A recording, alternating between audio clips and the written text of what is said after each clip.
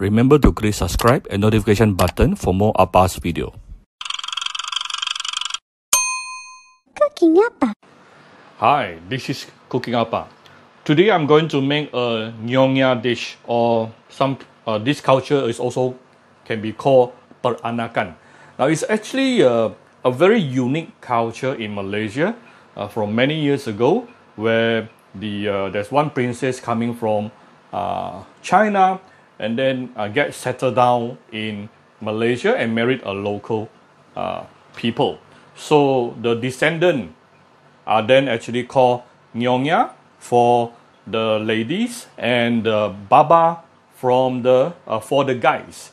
So this is actually a called peranakan culture, yeah. So this is a very common and very popular peranakan dish called Ayam Pongteh, yeah, Ayam Pongteh. So what do we need here? There's actually a lot of different recipes from different Nyonya families. Now the recipes I'm using today is actually coming from one of my Nyonya friend. This is how she learned to do it from her grandma.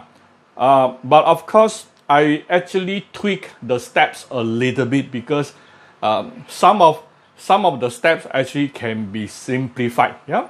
So I have here about two free-range chicken thigh cut into big chunks, and few pieces of potato, skin removed. Now the thing about potato is that it gets oxidized very easily. So after you remove the skin, always put it under water. And then the main flavor for this dish will be coming from the shallot. Extremely important. So you want to put in lots and lots of shallot, yeah? So usually to cook this kind of chicken, I will probably only put one or two shallot, but for the purpose of Ayam Pongteh, this particular dish, I put at least about double or triple more. Then we need a bit of garlic. This is approximately 1.5 tablespoons of gula melaka. Gula melaka will really give you some very enhanced flavor. If you can't find gula melaka, then you can also replace it with either brown sugar or white sugar. And this is taoju, and this is the salted one, yeah, the salted fermented soya bean. Now there's one very interesting thing that she told me. She said this dish cannot add salt, therefore she will always add more taoju. And of course, taoju is very salty. We choose the salted type of taoju, and this is why she will add more. Of course, it will give, number one, it will give it more flavor, and number two, it will actually also give it the saltiness for this dish. Well, I will still add a little bit of salt just to balance the flavor, but this is approximately close to 2 tablespoons of taoju, yeah, here. Now this is optional, but I would like to always marinate the chicken a little bit with a little bit of my favorite fish sauce. Okay, let it marinate for a couple of minutes while we go and blend the onions, shallot I mean. According to my Nyonya friend, she actually said the best is using the mortar and pestle. Yeah, the mortar and pestle to really tumbuk out the onion oil. Yeah, that is the best. But Appa is not that hardworking. I'm just going to blend it.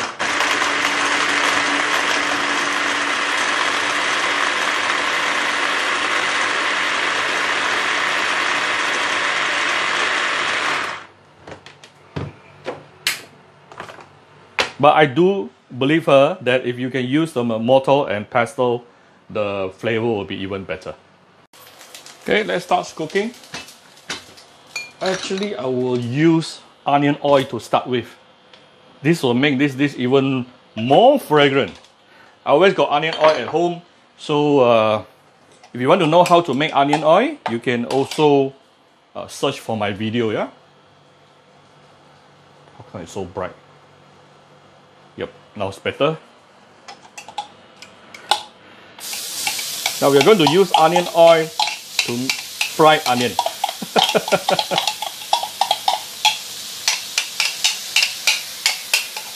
Of course, you have a little bit of garlic inside. Let me on my cooking food.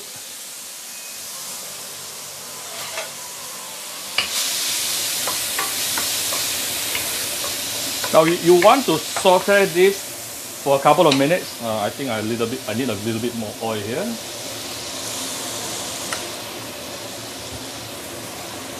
You really want to saute this because the flavor of the onion oil is really what makes this dish very special. Of course, together with the taoju lah. Right, let's saute this for a couple of minutes until it is probably about 30% brownish. Then we will continue. So you start seeing it started to become brownish. Tune down the fire, and let's add in the taoju. The taoju can get burnt quite easily, so tune down the fire.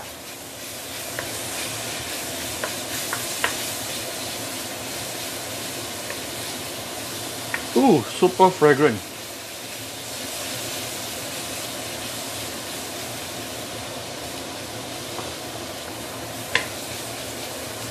Every time I use taoju, I thought of my mother and I thought of my grandma, because this is actually a grandma flavor. Yeah, anything fermented seriously is a grandma flavor, a flavor that you get it from small. Make sure it's low heat. Yeah, slowly saute this, and then we can actually add in the chicken already.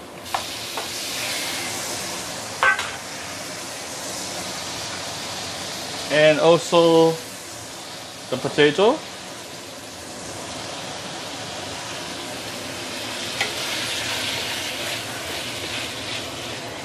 And you can now raise the heat to at least a medium.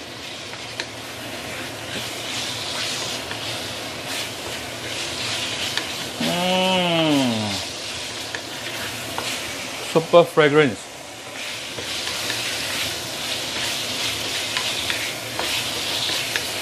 Now we can actually add in some hot water. Let me get some hot water here. I forgot to prepare the hot water. Put in about 1 bowl of hot water. Why hot water? Because in our cooking, we always try not to reduce the heat, the temperature of your wok, so that your cooking can be a lot more consistent.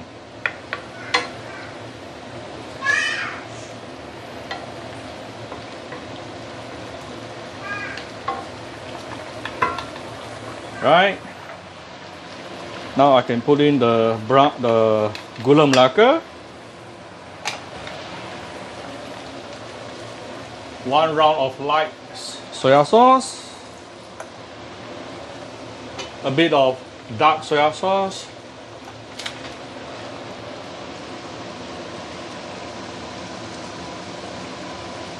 About 1 tablespoon. Maybe slightly more than 1 tablespoon.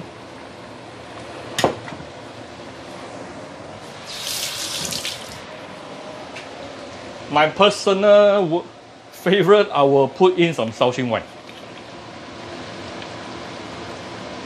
This is definitely optional. If you don't take alcohol, don't put Shaoxing wine.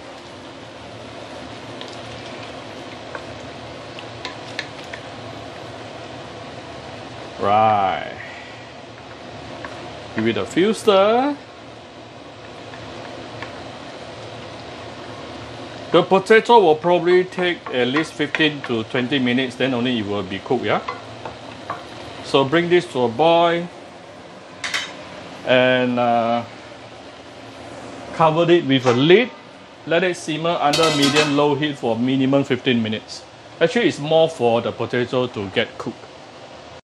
Right, I extended the simmering time under low-medium heat to from 15 minutes to almost 20 minutes, because I want to make sure the potato is fully cooked. As you can see from here, the broth has definitely reduced. Also means that the chicken has now nice, and together with the potato is now nicely absorbed this particular gravy. Yeah.